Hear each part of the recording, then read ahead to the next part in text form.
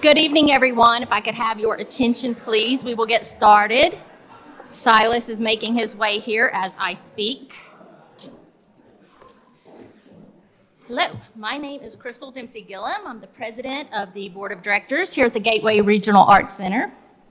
On behalf of the board and staff here at GRAC, we welcome you to tonight's much anticipated event, an intimate evening with Silas House. We are thrilled to have a Kentucky legend here in Mount Sterling tonight. Please take this moment to turn your cell phones off for the duration of the performance. Before we begin, we would like to thank our sponsors for this evening. Ellen and Edward Roberts, thank you for underwriting this event. Please stand to be recognized.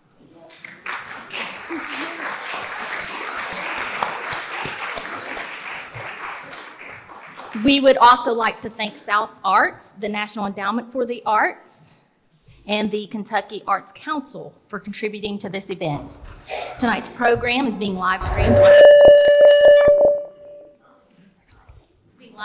on our website and will be available to view as an archive after this evening's talk.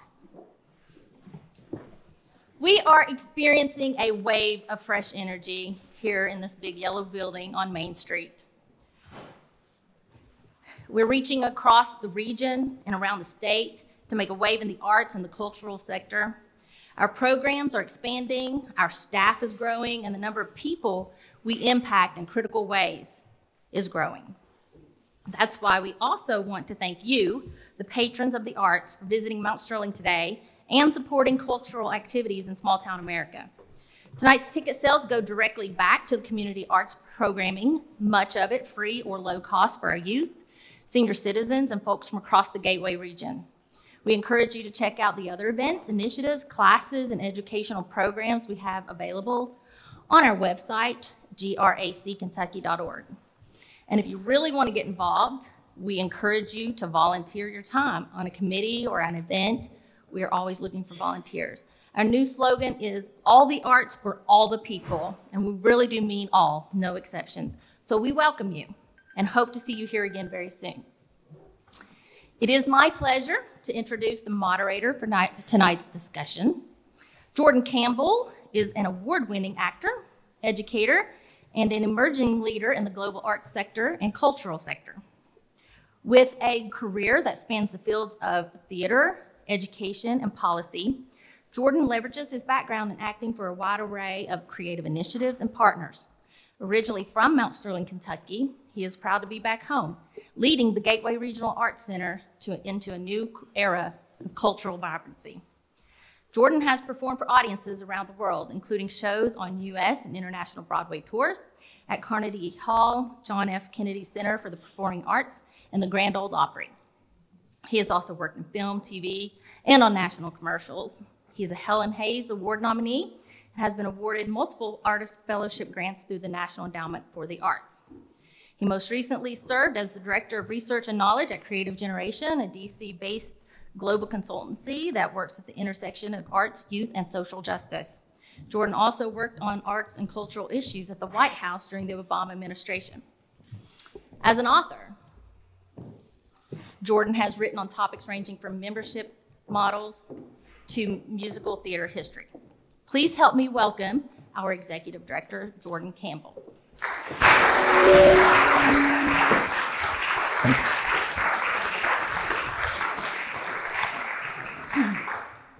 And now, it is my great honor to bring to the stage our esteemed guest for this evening. Silas House is a nationally best-selling author of the novels Clay's Quilt, A Parchment of Leaves, The Coal Tattoo, Eli the Good, and The Same Sun Here, and Southernmost, as well as a book of creative nonfiction, Something's Rising, co-authored with Jason Howard, and 3 plays. His new novel, Lark Ascending, was published in September this year and has been his recent focus while he travels around the nation on a book tour. House is a former commentator for NPR's All Things Considered. His writing has appeared recently in Time, The Atlantic, The Advocate, Garden and Gun, and Oxford American. House serves on the fiction faculty at the Naslin Mann Graduate School of Creative Writing and as the NEH Chair at Berea College. He is a member of the Fellowship of Southern Writers, the recipient of 3 honorary doctorates, and is the winner of numerous prestigious awards and honors, including an invitation to read at the Library of Congress. Southernmost was a finalist for the Carnegie Medal of Excellence in Fiction and appeared on several best of lists, winning both the Weatherford and Judy Gaines Young Awards. House was an executive producer and one of the subjects of the documentary Hillbilly, which is now available on Hulu. The film won the Audience Award from the Los Angeles Film Festival and the Media Award from the Foreign Press Association. As a music journalist, House has worked with artists such as Casey Musgraves, Chris Christopherson, Lucinda Williams, Jason Isbell, Sonora May, Leanne Womack, Charlie Crockett, John R. Miller, and recently, one of my favorites, Tyler Childers. House has also hosted the popular podcast On the Porch. In 2001, he was the recipient of the Governor's Award from Andy Beshear for his service to the arts here in Kentucky. Now, without further ado, please welcome to the stage best-selling author and a fellow Kentuckian, Silas House.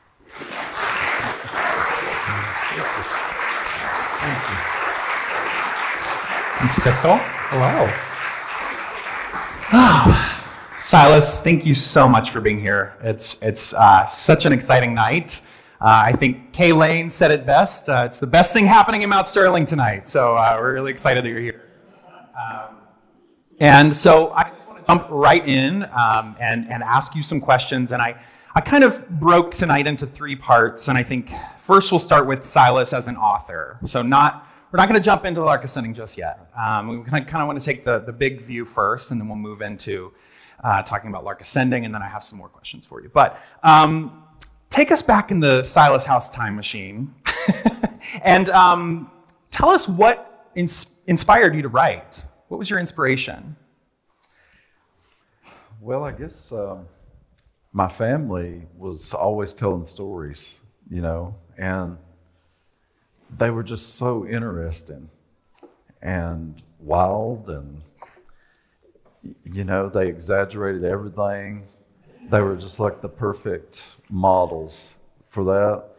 I was really lucky to grow up in a really tight-knit community. My aunt ran the community store, and as a child, I could just sort of disappear there. And I heard stories I shouldn't have heard. There were all these. From a real early age, I realized the extraordinary nature of ordinary life, and like all these dramas that were always playing out. Shakespeare said that all of life's best dramas happen in the bedroom. And so I've sort of always expanded on that, they happen in the kitchen and on the porch, and in the living room, and, in the backyard. Right. And that's been my philosophy as a writer, I'm just really interested in the everyday life of people, and I also was really lucky to have a phenomenal 7th grade English teacher who changed my life. Growing up as a little boy in Eastern Kentucky in this small town, I only knew 2 people who had books in their house. One of them was my Aunt Mildred, and every book she had, you would pull them off the shelf and all the cuss words have been marked out with an ink pen. She had a copy of The Doll Maker by Harriet Arnault, which is one of the great novels. It's probably the greatest novel ever written by Kentuckian, I think. And she'd gone all through it, and it wasn't a dirty book by any means, but she got rid of, anything like that. My aunt had 2 books. One was Peyton Place by Grace Meadowlies. Many of you remember that book. It was a scandalous book. And the other one was Gone with the Wind. And she loved both of those books. But those were the only 2 books she ever read. In my family, if you were reading the Bible, or you were reading some kind of concordance of the Bible. And so I just didn't know anybody who was a voracious reader. Excuse me. But then my 7th grade teacher, Sandra Stidham, stood up in class and she read a poem by Edna St. Vincent Millay. And when she was finished, she had tears in her eyes. And I had tears in my eyes, which was horrifying as a 7th grade little boy. But in that moment, I realized it was like she gave me permission to be moved by a piece of literature and to feel so passionately about literature. And that just unlocked something, and I was able to, from that moment on, I was able to be myself. I was able to come out as a reader, which is something you really had to do, especially as a boy. Right. But I think we teach children to be ashamed of being readers. The whole culture does. Like, there's this whole attitude in American culture that to proclaim yourself as an artist is to be highfalutin. It's like getting above your raising or something, which is the cardinal sin, of course, for Kentuckians, and especially Eastern Kentuckians and rural Kentuckians. Right. And Miss Stidham just wasn't going to have that, She's like, there's nothing wrong, it's the opposite of something wrong with you. It's great to be this way. And so she gave me all these books that were foundational, like she gave me To Kill a Mockingbird. So for years and years, I just ripped off To Kill a Mockingbird.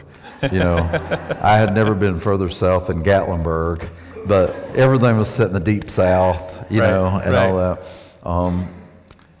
So those are the main things that come to mind. Yeah, well, and I think, educators can be, and we have a lot of great educators in the audience, so we want to thank you, wonderful educators, for what you do, many of whom you've met tonight,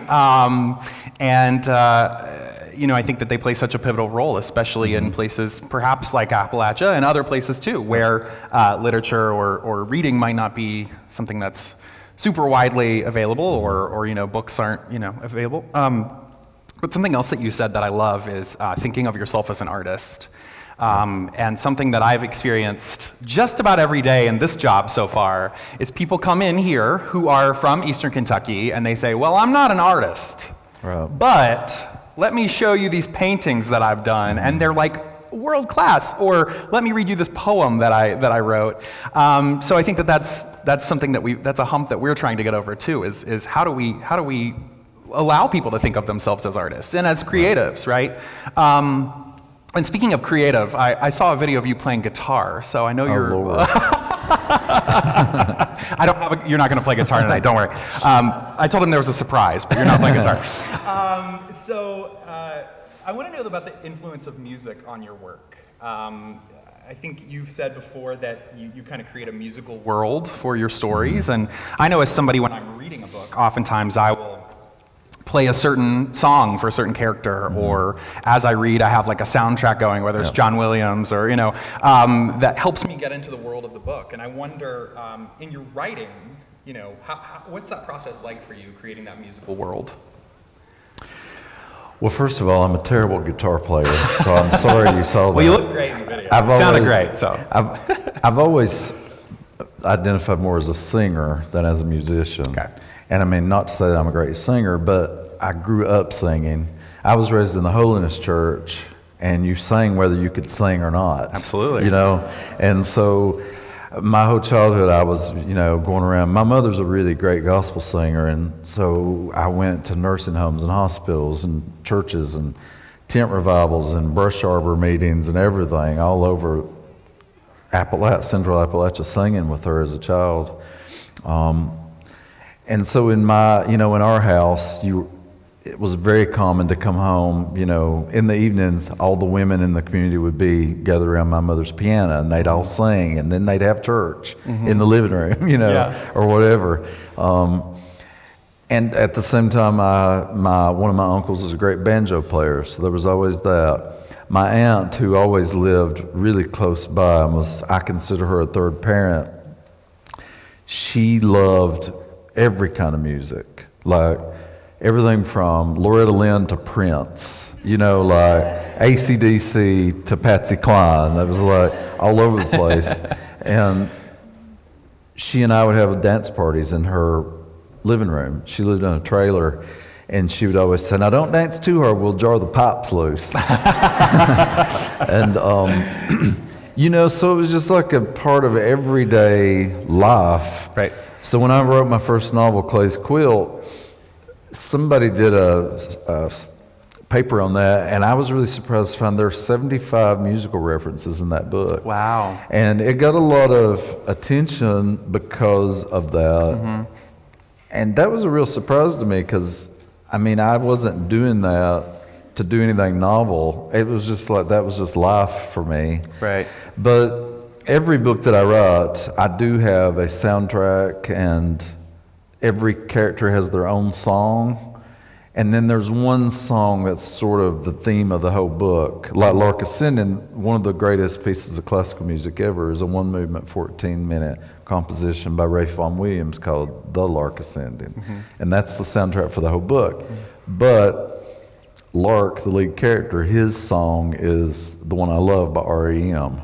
because he's in deep grief and he's longing for the love of his life that he's lost. You know? Right. So it informs everything. I never go through a day without listening to music. Yeah. And I'm also a writer who's been really informed by theater. Like when I was in college, I was in some plays, and I learned a lot about like method acting, and I really apply that to my writing. So I'm identify very much as a method writer. You know, Yeah. so like so that's why I need a song to inform the character. And I wrote this one novel called Eli the Good that's set in the summer of 1976, and the lead character's 10 years old. And so just about the whole time I was writing that novel, I wore Chuck Taylor's. It just put me in his shoes, like metaphorically and literally. Yeah. And it allowed me to feel more like a 10-year-old while I was that's weird, I know, but you got to do what you got to do to deliver. Well, as a theater person, I completely understand. Yeah. I'm on the same page as you. Yeah. So talking about your body of work here, so we've got a few of your books here, and talk to me about, before we get to Lark Ascending specifically, what, across the span of your books, do you feel that there are milestones that you look at Clay's quilt and you say, that's when this was happening in my life, or Cool Tattoo, like, oh, that's when I did this, you know? What does your body of work mean to you in terms of those individual books and the whole collective? I feel like that I have written sets of three. Like my first three books, Clay's Quilt, A Perch from the Leaves, The Cold Tattoo, is a trilogy that covers over 100 years in one family, the Sizemore family's lives. And so then the next set of books are, now I got to remember what I published next. Eli the Good, Same Sun Here, and Southernmost are more like, to me, this is a set of books that really deal in social justice issues in a different way. And I'm really thinking a lot about the issues that shape us as a people. And then Lark Ascending starts a new sort of set of three. I don't know what those other two are yet. You know? Yeah. So I think a lot of it in trilogy that way. My first three books, to me, are very centered on. All of my books are about community and family and injustice. Those are the three things that all of my work are about. And there are lots of reasons for that. One reason that I'm often thinking about injustice is because I'm from a coal mining family, but I was raised on a coal mine. And so this was always a real paradox for me, because on one hand, I hated the devastation I was witnessing, but at the same time, I knew that it had brought my family out of deep poverty. So it was such a juxtaposition. It was a paradox. Yeah. And I understood it in a real critical lens from an early age. It allowed me some nuance, even as a child, to understand an issue like that, Yeah. And so I think that's one thing that made me a writer, and it shows up in all my work. I think also, being a gay person, you think a lot about injustice, and you're thinking a lot about family in a different way, because you have to think about blood family, but you also have to think about created family. Most gay people have been abandoned by a lot of their family. Even the ones who come back, there's still people who have abandoned you at some point. Right. And so you're always thinking about that, how unjust that is, and just all that. Yeah. I really love the Appalachian trilogy because I feel like that it's my family stories, and I can return to those. And I mean, they're fictionalized, you know, but my family's in there big time. Yeah. I can go there and see my aunt and my mother and my uncles, and so I get pretty nostalgic about it, and it's hard for me to talk about sometimes because a lot of them are gone now, right, since I wrote those books.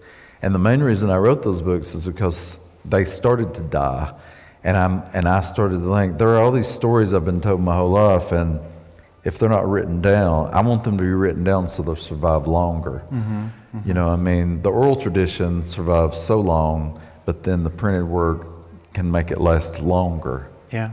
You know. Well, let's talk about loss. I think that's a good transition to Lark Ascending. A dark turn. But, you know, I think that this book deals a lot with loss, and it deals a lot with those relationships and people who are gone. And so talk to me first, I think, why Ireland? I think a lot of people ask that question, you know, why did you choose Ireland? Why not Eastern Kentucky? Why Maine? Why Ireland? You know, so talk a little bit about the setting and your choice for that. Let me back up a little bit. If I get off track, remind me where to start. But I want to start by saying that Lark Ascending is a book born of grief. In 2015, I lost my aunt, Sis, who I said was my third parent. And I had never experienced profound grief before. And so I think until you experience profound grief, you can't totally understand grief. It shattered me. It destroyed me. And it was 7 years ago, and I'm still destroyed by it. There's still a point in every day where I feel like breaking down. And there's still, you know, a day every week where I go to call Sis, and then I remember, and I have to relive that whole process of realizing that she's dead, you know. And so I was drawing on that when I wrote Lark Ascending. So Lark has lost everything. He's lost everybody that he loves, and he's lost his country as well. And so I was combining that real personal grief of losing Sis with also feeling like I was losing my country. Because for many years now, I felt like that everything I was taught about being a good person, a good citizen, a good American, all that's been reshaped and has been messed with in a way that troubles me so deeply. So that's what I was writing out of. There are people at cocktail parties now and for several years now who have been saying, what are we going to do? Where are we going to go? And so that was the question I was thinking, and I always say in that situation, well, I'm going to Ireland. If I have to leave, I want to go to Ireland. And so I just wrote a book about that, about somebody who has to leave the country that he loves so deeply, but he has no choice. He's a refugee. And so I thought in this scenario, the country that I would have to go to would be Ireland, because it's the only country that I know well enough to write about that closely, you know. Because I've been to Ireland many times. Some of my best friends are from Ireland. One of my best friends married a woman from Ireland. She still has a house there. We go there. We can use it, you know. So I feel like I sort of have a home that I can go to. Yeah. The other thing is it works thematically because Ireland is a place that's always been fighting for its autonomy, and it's always been, it's a place of survivalists and fighters. So it works on a thematic level. And talking about those things that are happening in this country and I think globally, you know, social upheaval, environmental degradation, so many things that I think you weave into the book so perfectly. And very pressing issues. I wonder, from your perspective, though, you know, you're an artist, you're also an activist. Is this book a warning? Is it a wake-up call? Lots of reviews say it's a warning. When I was writing it, I was just thinking, if this gets worse, what will happen? And that's what I wrote. And for me, it was a way of thinking, if this happens and if it gets worse, how does a person like me survive that? And what is the most important thing? And what I really felt was the most important thing in that situation would be to retain your humanity. And so Lark is always, he's in these extraordinary circumstances, and he has a real ethical code that he's going by, that he's like, I want to retain my goodness. I don't want to disappear. You know, I don't want to lose my sense of goodness and how to be. I want to go through this terrible situation without harming anybody else. Right. That's what I really latched on to. And I think that to me, that's what most of us are doing, just as people in the world. I really believe that most people are trying to be the best people they can be, and they're trying to cause the least amount of harm they can every day. That's what we're doing. Right. There are a few people, of course, who, you know, don't have any conscience and any empathy and are not worrying about that, and they spoil it for everybody else, right? But I think the majority of us, even people I disagree with, a lot of people I disagree with, I think, they're trying to do the right thing, even when I think they're totally wrong. I think they think they're trying to do the best thing. Sure. So that's to me, that's the essence of the book. Yeah. Well, I want to talk about, I have a lot of favorite characters in this book, but my favorite was a four-legged character. Me too. Seamus. Yeah. And I actually have two guests surprise. This is the big surprise. Is there a dog here? There are two Oh, my Lord. special guests. These are my dogs. This is my mom who's carrying them up here. Silas, I warned him there would be a surprise. So, and guess what one of them is named? What? Seamus? This guy's name is Arlo, so I'll let you hold him. Oh, my Lord. Oh, Lord. How sweet. So, what's better than... Will somebody take my picture with this dog, please? What's better than gays and dogs, right? Arlo is the main character of the book. And You're being so good. Yes. This is Gulliver. So, but I wanted to talk a little bit about Seamus. And, you know, I'm a new dog dad, as you can see. My hands are full all the time, in addition to running a regional arts center. So I want to know from you in terms of, you know, as an author, why, and as a dog dad yourself, you know, why you chose to make this such a prominent character, and tell us a little more about Seamus and the choice to make him. Mainly, wow, they smell good. It's just pheromones, you know. I think your mom has a good perfume on too. Yeah.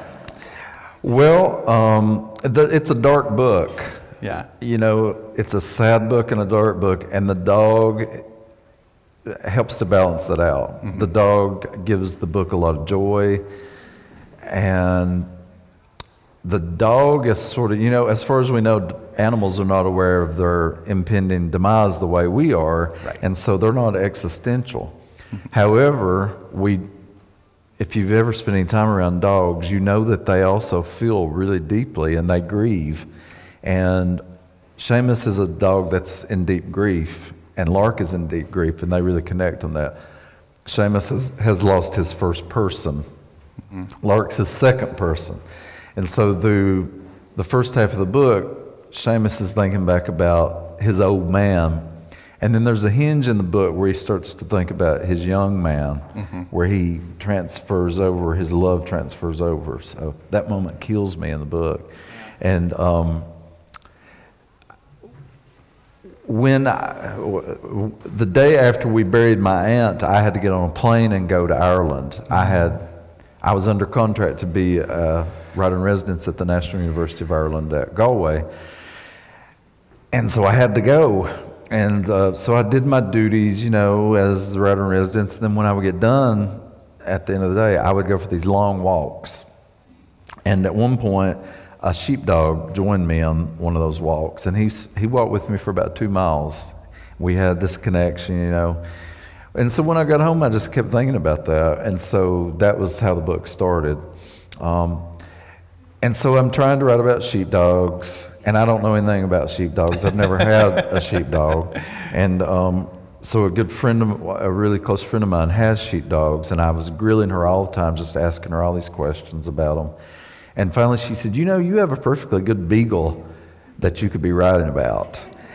And I said, well, I just don't think of beagles being in Ireland. So I called my friend Audrey, who lived in Ireland the first 40 years of her life, and I said, you know, were you around beagles at all? Are they common in Ireland? She said, oh, we had loads of beagles. And so that gave me permission to use my beagle. But also, I think that I am never more content than when I'm with a dog. And I've never not had a dog. Mm-hmm. I don't ever remember a time in my life when I didn't have a dog. Mm-hmm. And they just make me a better person when I'm with them. They make me be still. They make me I calm down. They make me more empathetic, mm-hmm. you know. Right. And so for me, they're the presence of the divine for me. Yeah. For some people that happens, and for some people that's a horse or a cat or a dog or a tree or just lots of different things. But for me, it's always been a dog. Yeah. And so in my last 2 books, I've used that. Mm-hmm. In Southernmost, it's a real metaphor for the presence of God. Mm-hmm. In Lark, it's more just about, a good being who's with him. Yeah. Well, I'll take the dogs away. I know they're you stars. Don't have to. They're the stars. So that you want to keep them? Sure. We can keep them. If they're comfortable, I'm happy to have them. They're being very good. This is not normally. Yes. I thought they were going to be peeing all over the stage. So that's good. Now I'm actually going to ask you to read a passage from the book. Okay. So I might have to take him for just a second. I'm okay. Oh, see, he's best with a dog. It's true. So I told Silas, we were talking earlier today, and I said, often I think in book interviews, somebody will say, oh, read this passage about whatever it is.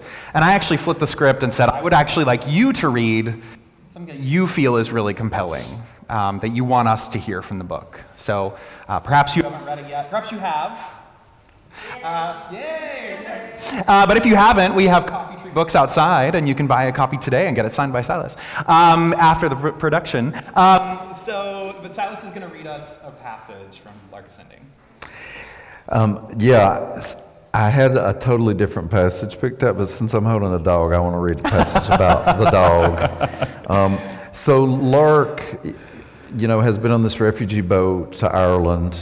He's originally from Appalachia. His family walks to Maine. Then they walk to Nova Scotia to get on this refugee boat. He makes it to Ireland. There are not very many dogs left in the world for complicated reasons. And he, in fact, thinks there are no dogs. But he comes upon this dog in the woods, and he's sort of at his lowest point when he finds the dog. And so that's where we are. I thought if the dog might come near and put his wet nose into the palm of my hand, I would be re-energized. This one act would be enough to get me through. And so, this was the first time he saved me. Now he hesitated, took one step back, his brown eyes locked onto my face, trying to read any sign that might be found there. It's okay, buddy, I said, and I realized that even my lips were tired, even the muscles in my face. The rain was falling quiet and soft like small feet stamping the leaves. But I knew that any minute the sky would open up. The sound of thunder was shifting closer and louder. Please, I said to the dog. I could not stand to be alone any longer. And so he did, close enough for me to pet him. There were small twigs and cockleburrs caught in his fur, but his coat was somehow clean and smooth, as if he had been careful to bathe and groom himself on his journey. I leaned close and he startled me with a lick to the nose. Then I could see he was wearing a red collar, and there was a small round silver medallion hanging from it that read, Seamus. I took the dog's ears in each hand and felt them in my palms, smoothed down his back along his neck. He was looking at me as if he had been craving such a touch for a long while. Seamus's eyes had sorrow in them. This old boy knew what deep loss was, just as I did. Two creatures can always tell that about one another. It's beautiful. Yes. I'm sorry. And Right on cue. Arlo was acting out the whole thing with you, so it's perfect. That was great. That's yeah, it's one of my favorite parts of the book. And I want to, as you read just now, and this is one of my favorite things about Silas, is that your voice comes through in your books. But also, you have been in elite circles in the literature world, and I wonder what that's been like in terms of code switching or the lack thereof, because you've retained your dialect. I went to theater school and they beat it out of me, but not everybody can be from Eastern Kentucky, Jordan. Okay, all right, fine. But I think that that's something a lot of young people who leave Appalachia think about, and I wonder what your process has been and your experiences having people say, you say that funny, or you talk funny, or whatever. Well, I'm very bad at code switching because, I just got home from a 24-city tour. I was at San Francisco and Chicago and everywhere. And as you've heard, I've said the word dog about 20 times. And so everywhere I've gone in the signing line, people have said, "Can you please say dog again?" And I'm up there thinking that I'm sounding very proper, I'm enunciating dog, and all that. But my mouth doesn't naturally say dog.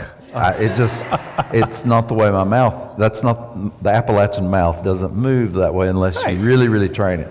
But anyway, however, now if my cousins were here right now, after this was over, they would be giving me a hard time and saying that I was putting on. That I was, because I am speaking very differently right now than I would be if I was with all my cousins. Right.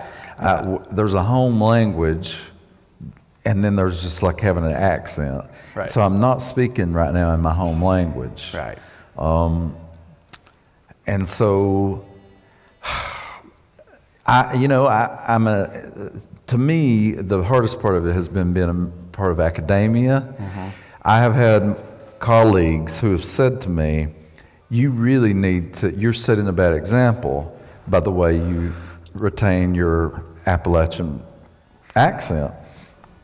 And what I say to them is, I have better grammar than you do. Yeah. And I know that I do. Exactly. And just because I'm pronouncing something different doesn't mean that I'm pronouncing it incorrectly. Right. And for instance, if a British person says, "Well, I reckon," that's considered very elegant. If I say "I reckon," then I'm putting on a hillbilly thing or a hick thing. And so it's about the person who's hearing it and the way they think about people. Perception, yeah. And the main thing is the Appalachian accent for many, many people is the accent of poverty.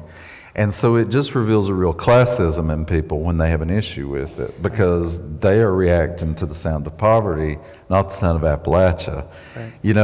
And so, it's absolutely. And I tell people that all the time, and I think a lot of people just don't know that. And once they know it, it changes the way they think about it, I hope. Mm-hmm. Now, with that said, it's complicated. Mm-hmm. And the other part of this is, lots of times people say to me, "Oh, you have such an Appalachian accent, or you have such an Eastern Kentucky accent, or you have such a rural accent," or whatever. Mm-hmm. And what I always say to them is, but there is not one, it's not a monolith. There's not one, just because your accent is now different doesn't make you any less an Appalachian. Right. And so I always want to remind people there's not just one way of being an Appalachian person or whatever, or a rural American or whatever. Well, get a couple glasses of wine in me and you'll hear my Appalachian dialect come out. Yeah. Well, the main thing that I did have to, when I think about code switching, the main thing that I'm aware of when I'm on a stage is that I do try to say my consonants. Now, when I'm just at home, I don't worry about that. I don't say consonants. Yeah. And I didn't know that until I was hired to record one of my books on audio. And the producer, we were like in the first chapter, the director, we were in the first chapter, and she stormed in from the booth, and she's like, "You have to say your consonants. We cannot do this if you don't." And she's never left like Greenwich Village. She was very provincial, and she admitted that she was very provincial. Yeah. But she also had a point that this audiobook had to be heard by people all over the world. Right. And so they can't just constantly be hitting the 15 seconds back to understand. But the one thing that we had to really just come to a compromise on was oil. Right. And in that book, the lead character's father is a mechanic, and so the word OIL comes up a lot. Yeah. My natural way of saying that is oil. And she said, "This word has 2 syllables." And I said, "No, it doesn't." It does not. And so, we spent a lot of time on finding a compromise that I could say without having to pause. Right. During, where it would fit naturally in the audio. Oh my gosh. So the compromise is oil. That's as far as I could go with it. Right. Yeah. Right. Okay. Well, you hold a lot of, you uphold many, what I think a lot of people in Appalachia might think of as contradictions. Yes. Through your identity and you're LGBTQ, but you are spiritual and you are proud to be an Appalachian, but you're sophisticated and you dress nice. You know what I mean? Like, I think there are a lot of things that some people inside Appalachia and, as you're saying, from Greenwich Village, outside of Appalachia, see as things that don't make sense. How do you navigate that and walk that balance between all of those identities and helping other people try to understand it? Yeah. Clearly, you're successful at it because you're doing well with your books, But how do you walk that line? Well, I am really proud to contain multitudes, and I always want to talk about all of that. I never want to be reduced to one thing. Like, I don't like it when I'm just called a gay writer, and I don't like it when I'm just called an Appalachian writer. And that doesn't mean that I'm ashamed to be an Appalachian or I'm ashamed of being gay, you know? Right. It's just that we all contain more than one thing, and so to be reduced to just one thing is problematic. But also, I think there's a real, I wrote Southernmost because I think there's such a lack of, most gay representation in media is gay people partying. That's, Right. Every show it's or miserable gays. Yeah. And so I just wanted to show like a gay character like I know, like who's a person of faith, who's just settled down in their relationship. And, there are all different kinds of ways to be, and none of them I consider wrong. And, and another thing I've always wanted to do in my work is show people of faith, because I think often in media, people of faith are almost always caricatures, and they're often put in to be the villain or to be the comedic element somebody make fun of or whatever. Meanwhile, most Americans are people of faith, and so why would we not write about them too? And I'm not negating or critiquing people who are not people of faith in any way either. Right. But also, most LGBT people I know are people of faith on some level, and so I just want to explore everybody in all their complexities. Yeah. In Southernmost, I had people who would come and say, "You're giving way too much grace to the fundamentalist in this book. You've made them into too likable characters. They're too human, and and they're homophobes." And I'm like, that's what a novel is supposed to do. A novel is supposed to explore that complexity, absolutely, and go beyond the soundbite or the the little thumbnail sketch of a person, because some of the most homophobic people that I know are also people I love deeply. And that's why it kills me for them to be so homophobic. Right. So I have to write about them in their full complexity, Right. And at the same time, people would say, I don't believe people are as homophobic as you're making them out to be in this book. So you can't You're not gonna, yeah. You're not going to please everybody. Right. You have to aim to just tell the truth that as you know it. Right. Every homophobic act that happens in Southernmost has happened to me personally. From having a gun pulled on me, as happens to Luke in Southernmost, Right. to, having names yelled at me. I mean, everything in that book it was important to me that I had experienced all of that. Yeah. So when people say to me, I just don't believe it, I'm like, well, let me tell you some stories. Right. Because it's true. Yeah. Well, I just have to say thank you as a young person growing up in Kentucky, in Eastern Kentucky, right here in Mount Sterling, who had a lot of support. Some of them in this very room, some of the adults who supported me in my coming out journey, and many detractors. And I think now, I want to say that things are getting better, but I don't know if that's true for young people, if they are getting better or if some elements are getting worse. And so, I want to thank you personally, because your work early on in my college years really helped me to be able to be proud. It wasn't, I think growing up, it's like, oh, I can't wait to get out of Kentucky and go off and do something big in New York. And then you realize, like, there are a lot of things about New York that sucks, and actually I really loved knowing everybody and seeing all my friends at Walmart, you know what I mean? So, sometimes we love that, sometimes we hate it, right? Yeah. But you come to appreciate. No place is perfect. Exactly, yeah. And you come to appreciate so many things about home, and so I think I really appreciated that, and it impacted me in a big way as a young person to see you being both of those things and lifting both of those up. Mm-hmm. So thank you. Thank you. I have one last question for you, because we're running out of time. I could sit here and talk to you all night, and we want to stay till midnight. We'll just keep talking. So this is totally unrelated to your books. Thanksgiving's coming up, the holiday season, and so I wonder if you have any traditions. For Thanksgiving? Yeah, Thanksgiving, family traditions. The most important thing for me at Thanksgiving is chicken dumplings and dressing. Yeah. My mother, she just makes the most amazing chicken dumplings and dressing. Yeah. And we usually always we spend the whole day with my parents, and then we like to go to a movie in the evening. That's a big tradition for us. Usually my mom will sing, like I told you, she's a gospel singer, so we'll do some singing after.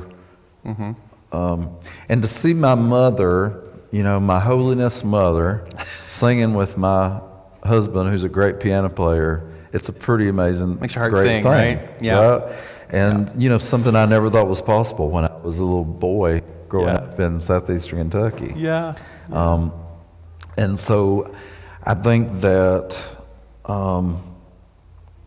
people have the ability to evolve when they want to. Absolutely. And, and sometimes it takes 10 years like it did my parents, but it's pretty great when it happens. Absolutely. And I think that we should give credit to those people and not just, write everybody off.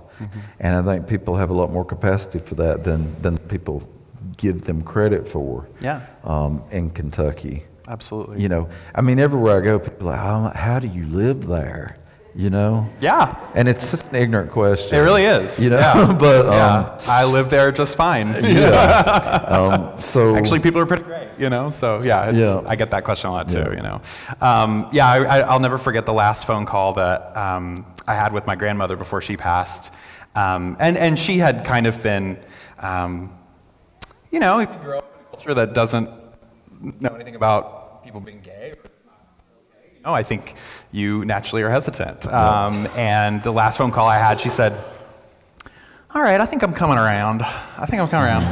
And she said, you know what, actually, I think you could line a bunch of men up and I could tell you which one was gay. And I was like, oh, well, now that's called a gaydar. And she was like, well, I'm a gaydar then. So yes. People do change, right. and that's... They do. Yeah. At the same time, I don't want to let us off the hook too much either. Totally. I've been talking a lot about how people ask me often, is Kentucky more homophobic than other places? Well, the way we vote is, and so that troubles me.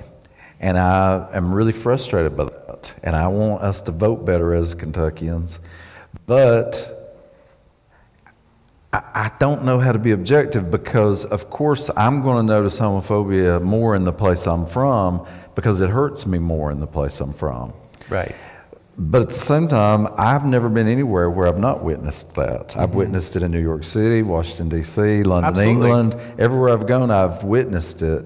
And I don't know that I've witnessed it any less or any worse than here. Right. I feel like bigotry exists everywhere. Everywhere. And so when we push it all off onto the South or Kentucky or rural America, we're letting the whole rest of the country off the hook. Absolutely. You know? Absolutely. I think a lot of people hide behind, well, Yes. this is a blue state, so Right. everything's fine. Yeah. It's Oh, not. but that person is, Yeah. like, okay, well, Yeah. you're doing the same thing. Yeah. Yeah. No, I absolutely agree. Well, Beth is glaring at me, so I think we're running out of time here. This is the point where we have to take the doggies away. I'm so sorry. You can't help but pet them when they're Lord. This one's perfectly comfortable. Look at him. Is he asleep? Wake up, Arlo. Do you want him back? Yeah, I think we have to. I could Sorry. hold him. I could hold him forever. He can be at the book You got signing. him? All right. Okay. All right. There we go. Good job, And he doesn't boys. shed like my beagle. Good job. They didn't pee-pee. Very good. We're potty training them. Well, Silas, we want to thank you so much. And we actually have a little gift bag for you from Mount Sterling. And this has all kinds of goodies. nice. Ruth Hunt, some mugs, some food, some beer. Is this a sweet potato? Oh, it's a bird. It's a bird. I love it. But at first I thought We have a great sweet potato industry here. Yeah. We thought the lark, the bird. there's a microbrewery here. It's right next door. Wow. Want to go after? Mount Sterling's got all kinds of stuff happening that I didn't know about. So thank you so much. We really appreciate it. Can we give Silas a hand? Thank you so Thank you much. all. Thank you.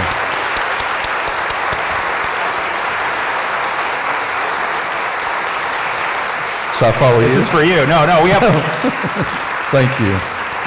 one more. Okay. One more surprise. So I'm actually going to take your basket. Okay. I'm going to take it back. Lots of surprises. And I would like to welcome the mayor up to the stage, and we would just like to present you with something. So, Mayor Al Batz. Absolutely, thank you. Hello. Silas, thank you and welcome. So, you give an elected official a microphone, I'm going to say a few words. Okay? So, one, Silas, we are so honored to have you here in Mount Sterling, and there's been a buzz all week. Kay, you said it right. I mean, this is a place to be in Mount Sterling tonight, right? So, the locals have noticed that we've had some construction going on Main Street, and I've been taking a lot of heat for that, but today I didn't get one complaint, and it's because Silas was coming to town and took some heat off me. Thank you very much for that. I do want to just thank everybody that was involved in putting this together tonight. Jordan, you and your staff here, well done. Thank you so much. Give them a hand, folks. Crystal, thank you for your vision, your dedication, your support for the arts here, and what a great hire that we made here. So. Thank you there. And Edward and Ellen Roberts, thank you so much for continuing to support the arts here. You step up time and time again to help sponsor these events and bring the arts here to Mount Sterling, Montgomery County, and expose a lot of folks who haven't had opportunities in the past to do things like this. It means so much. So, as mayor of this community and as a citizen, thank you for everything you do. I told you give an elected official a microphone, we just keep going. Thank you all for coming out to support this tonight. Great events at the Arts Center, which Jordan is wearing me out. I can't keep up with him. There's one event after another. But thank you, Jordan, for all of that. But thank you for coming out to support it, because we can put all these events on, but if nobody shows up, then it doesn't mean anything. So please keep coming back out, and please bring a friend with you next time you come. Silas, we have a shared connection in Eastern Kentucky, and as you know, whether you're from Corbin or Moorhead or Prestonsburg or London or Manchester or Mount Sterling, we have the same stories.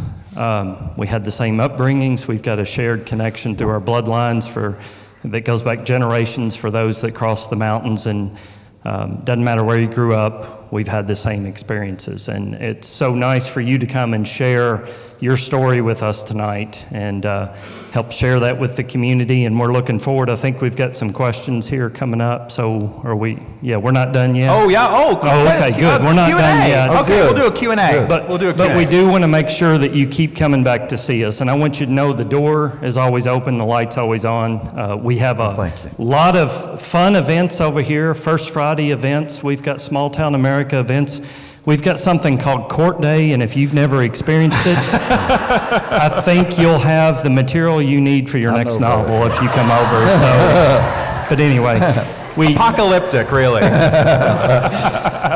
But anyway, on behalf of a grateful city and the citizens of this community and the Arts Center, I do want to make sure that you don't forget us and put this up on your shelf. It's a key to the city of Mount Sterling. Thank you. And I want you to remember us, and please keep coming back to see us. Thank you so much. Thank you. Thank you. Photo? Can we do a picture? We're going to sir. Awesome. I have never had a key to a city before. Yeah. My hometown has never given me one. So. You brag about that. I will. I will. Thank you so much. Thank you. All right. Well, I forgot about the Q&A, so we're going to now do an audience Q&A. Good. Sorry, I was hoping we'd do that. Yeah. So if anyone has a question, we have a microphone right over here. Beth is going to take care of that. You can sit, stand, whatever you want to do. Who has a question? Don't all jump at once. We got one over here.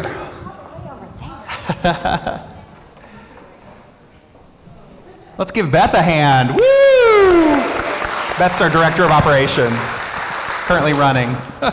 Well, Silas, my name is Stephanie Chamberlain, and I'm a teacher here in Mount Sterling. I actually ran into you at Vinaigrette in the height of the pandemic and awkwardly tried to shake your hand, and now I feel really silly. But as an educator, I want to know how we can set up, I'm not an English teacher, I'm a science teacher, but how can we set up the next generation to be that rising generation that can make a change for social justice, for environmental justice, for faith. I'm a huge proponent of faith. And just what advice from, as a writer's perspective, as you've traveled around the world, what can we do to just stand up for our kids and give them that leg up? Well, I think it's I only have a pretty simple answer. For me, it was people leading by example. I remember my mother was we called them lunch ladies. My mother worked in the cafeteria. And I remember realizing that my mother was slipping extra food and money to some students. And sometimes she would take a student shopping after school or something, and I finally started to question that. She tried to kind of keep it from me, but I realized that was an act of social justice, to go the extra mile. And then my aunt, she stood up to the coal company, and that was really hard to do because, like I said, we're a coal mining family, but they were destroying our road, and we were having to put up with all that all the time, and so she took them to task. And just things like that. I was witnessing social justice in action, and as I got older, I found ways to be a part of that myself. And I think, so many young people are held back from a faith tradition because of the rampant judgment that happens in a lot of faith systems. And so I have been a big proponent of, trying to let young people know that that's not true of all people of faith, and that they can't just base it on, a few particular organizations that they see that happening, that there are congregations that are welcoming and are, about service more than judgment and things like that. I just feel like we put so much on our teachers. Teachers have to give so much of themselves. that I hesitate to say, that we have to, as educators, have to do that. But at the same time, I think it's just the natural inclination of most educators to stay after and to give their own resources and things like that. I mean, I think that most people who go into education know that they're going to have to do that, and that's why they do it. Not all of them. We all know there are a few, there are a few bad eggs, and no matter what. But I think most people who go into education are doing it for all the right reasons already. And so I hate to say, as educators, we have to go that extra mile, but we know we do, I'm not sure that's a good answer, but that's all I got. Any other questions? We have time for a couple more. I'll try to keep it brief so we can get to more. Yeah, okay. All right, Lori. I'm Lori Wells. I'm also a teacher, but my question's not about education. In the media, there's been a lot of pushback on rural communities, people who live in these, like where my family's from in Knott County in the Holler, where there's very limited business or job opportunities, and there's been a lot of feature stories. And I want to know what you think about people who say that people in those really rural areas should leave for opportunities. I'm curious to see what you have to say about that. Well, the most recent flooding that happened, immediately all of Twitter was like, well, those people are stupid for living there anyway, and why don't they just move, and et cetera. Well, for one thing, it's such a classist thing to say because it costs a lot of money to move. You can't just pull up stakes and move if you don't have the resources to do it, right? But the other part of it is a lot of people don't want to leave because they love where they're from. They love their community. And so, I think everybody just has to do their own thing to combat that. And what I've done is try to write in national magazines about it to get that word out there that this is a classist thing to say, that it's an ignorant thing to say. And I have a lot of students who come to me. I teach at Berea College, and they will feel real guilty about leaving. And so on the same token, I also tell them, you can be of service to where you're from, whether you stay or leave. There are ways to do that. So I think it's about not putting judgment people on who do leave either, and just giving people options that you can serve your place and your people, even if you're not living there anymore. But at the same time, why do we have that responsibility to serve the place we're from?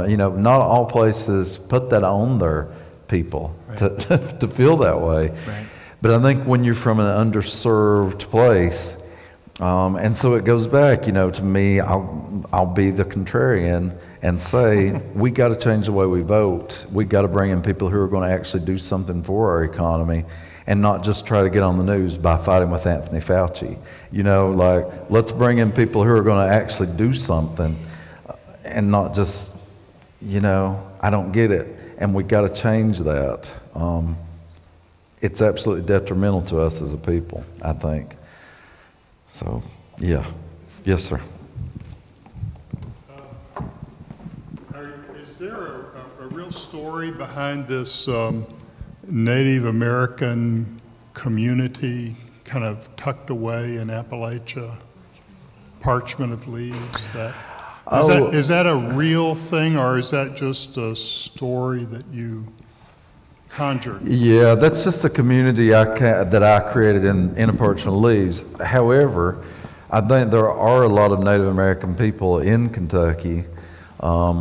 There's a whole organization. I can't remember what it's called. It's like the Cherokee Federation of Kentucky. I'm getting that totally wrong, but there are organizations. But as far as I know, there wasn't a total community. That was just sort of like wishful thinking on my part of how it could have been if there hadn't been so much erasure. What I have learned since I wrote A Parchment of Leaves is, if you're from Eastern Kentucky, you're usually told you have Native American blood. You're told that. But what is problematic for people who are actually enrolled members of the Eastern Band of Cherokee is if you say, I am Cherokee. You need to be enrolled to say that from their point of view. And so what I always say is, you know, I was always told that we have Cherokee blood. And there's that little doubt there, you know, because I'm not an enrolled member. And so when I wrote Approach and Leaves, I didn't understand the complexities of that. And so now in the new edition of Approach and Leaves, there's a whole author's note about the complexities of all that. That's a book that a lot of people write to me about. A lot of people love that book. Of my books, it's the one that I get the most letters from, people who love it and people who are mad at me about it. We were talking about that the other day. You know, people say, you know, my great-great-grandmother was full-blooded, had braids and everything, and then they do 23andMe and it's 0%. Yes. You know, and okay. And I mean, so maybe that's the thing for me is, you know, like, I think it's a testament to the way Native Americans have been erased in that we don't really know the history, right? And people should know the real history, and they don't because there was so much discrimination that led to people hiding, et cetera. So it's really complicated and worth reading more about. Absolutely. We have time for one more question. By the way, if we don't get to everybody's question, I would love to answer your questions one-on-one afterwards at the signing table.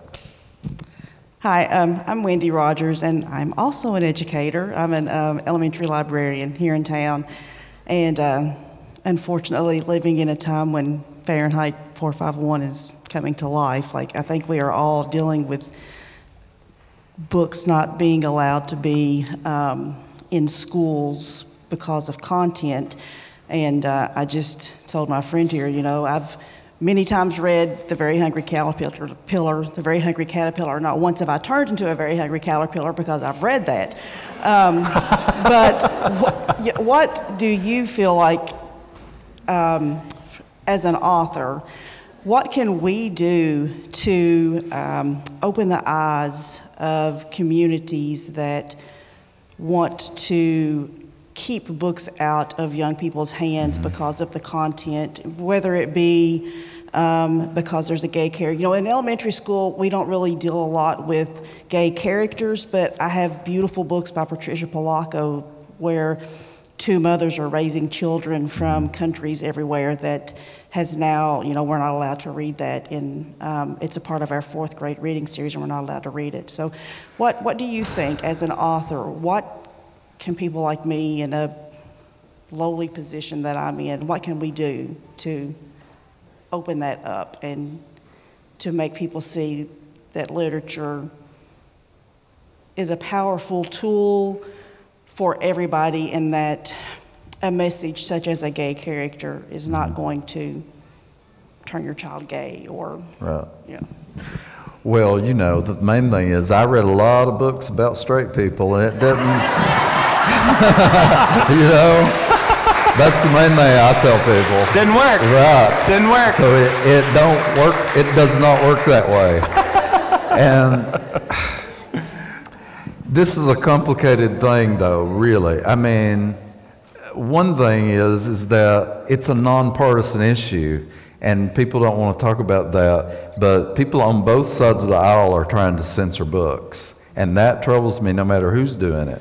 If they're liberals or conservatives, trying to stop art from being consumed is problematic for me, and I think everybody should have, you know, their own right to do that. At the same time, where it gets complicated is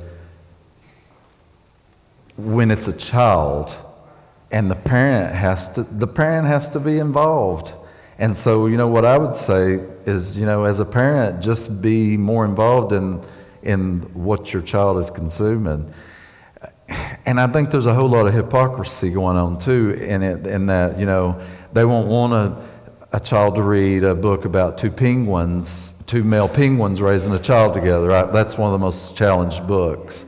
But they'll just let them, you know, watch people be stabbed and cut all to pieces or whatever, and that's no problem. Like, I don't get the quantifications, and I'm not, you know, you know what I'm saying. Yeah. But I think, you know, for me as a parent, I was pretty protective of my children, maybe too much. I'm a little prudish, actually. But I was involved and I was hands-on, and, you know, I went to the library with them and things like that. So a lot of times I just want to tell the parents, you know, well, you know, if you're so worried about it, then get more involved in their lives. You know? Volunteer at the school. Right. Become an active part. We may not want that. Yeah, maybe not. But you know what I mean. But as far as, you know, after you take children out of the equation, you know, I think everybody should just make their own choices, and that's it. And I mean, I read everything growing up, and I probably read some stuff that was, you know, I read Stephen King stuff when I was 10 years old that if my parents had been more involved, they would have died if they had known what I was reading. That's their fault, you know, that they weren't watching closely enough. But my aunt was handing me those books. You know, she was taking me to, I remember, I always tell this story, but sorry, I'm answering too long. No, it's good. It's good. She took me to see, I was like 8 or 9, she took me to see Friday the 13th. And when we got home, we pulled in the driveway and she took her cigarette out of her mouth and she said, "Now don't tell them we saw Friday the 13th. You tell them we saw Kramer versus Kramer." Kramer versus Kramer is about the worst divorce in the world. You know, like it's a terrible divorce story. But it was more acceptable to see that. So it's just a matter of everybody's definition of vulgarity is different for one thing. And I don't know, it's so complicated. Yeah. But the main thing is let's not take a book out of the library and deny somebody else to read it just because you don't want to read it or you don't want your kids to read it. Because everybody has different value systems. Right. Yeah. Well, thank you so much, Silas. Thank this you. has been wonderful. Let's give him one more round of applause. We really, really appreciate it. Thank you. Thank you all so much. Real quick, I do want to implore you all, if you are going to buy any books, to please use a local independent bookstore like Coffee Tree. Coffee Tree has been a safe place for so many people for so many years, and they have done such great community service in so many ways. So please support independent bookstores if you possibly can. So even if you're not buying my book, whatever book you buy, please buy from Coffee Tree when you can. Thank y'all. Thank you, everybody. All right. You need help?